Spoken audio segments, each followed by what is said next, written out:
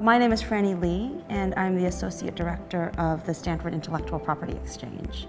I like to say that I do law because I love music. Fly me to the moon and let me play among the stars. I was a musician, I was a jazz vocalist, and what I do now I see as the extension of trying to help people be creative and find ways to support themselves in being artists. Jupiter or Mars. I fundamentally believe in copyright law because at the base of it, it's a method for society to continue improving itself. Copyright is important because it provides stimulus to creators to continue to try to create.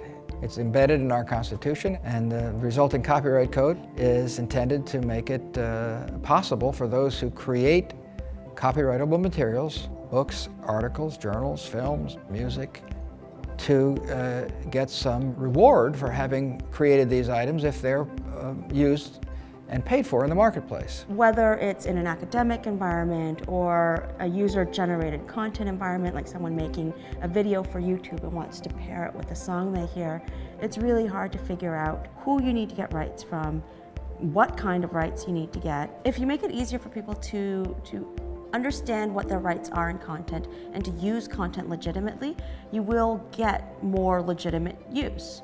The SIPX project is a system that helps make copyrights easier to the everyday person.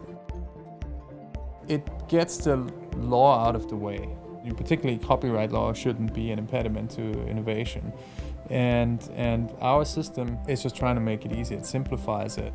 We're asking the question, can we in fact make it possible for computer systems not just to process the law as documents that humans need to read, but can we actually render the law into a form, a computable form, that computers can work with to do legal analysis or limited legal analysis in certain domains, to look at the data about a situation and to suggest that a person might be in violation of one or other laws or regulations. We've deployed SIPX at Stanford campus now, so we are facilitating over 1,000 students. We provide the print-on-demand course readers. One of the primary businesses of Konica Minolta is printers. In particular, they have a printer which prints books, not just papers. So if you send the documents to the printer, it will output a book, a bound book. So it seemed to us that there was an opportunity there for course readers. If the professor has a variety of articles, he would like to combine them together and produce a book. The beauty of their printer is it's custom printed. He can push the button, it will print, and he can pick it up in a matter of minutes or hours. If we have to intersperse a process of copyright clearance that takes days, it destroys that potential. SIPX is agnostic to the type of distribution it does. All it really cares about is how to help people do their copyright transactions faster. So in the print-on-demand setting, it's the same technology that's facilitating the digital setting, and we are giving students, in many of these cases, a choice of what they'd like to consume their educational materials in. Well, before SIPX happened, the course reader used to be done through the Stanford bookstore. It was first very long and second very expensive for students. This time around, it seemed to me that the process was very quick. We started in early March to get the copyright cleared, and within just a few days, the person I was working with got back and said, yes, we got everything cleared, and this time around we were able to get the entire thing assembled, printed to the student for $48.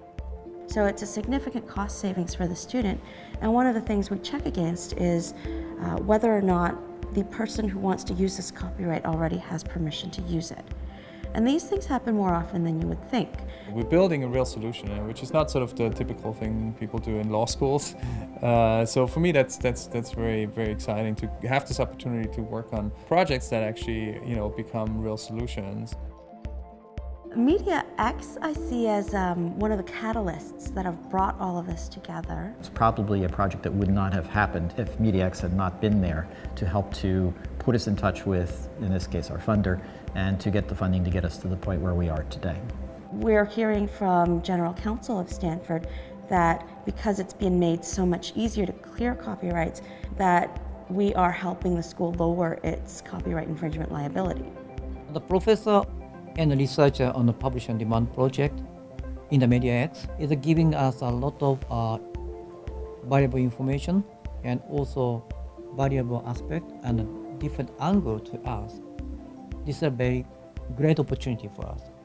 What I want SIPX to do is fix copyright so that creativity can flourish. And society will get literature and art and music, and authors will get paid and be able to support themselves on what they create and continue to create and continue to hone their crafts. Like, I feel like this is an important place for me to be.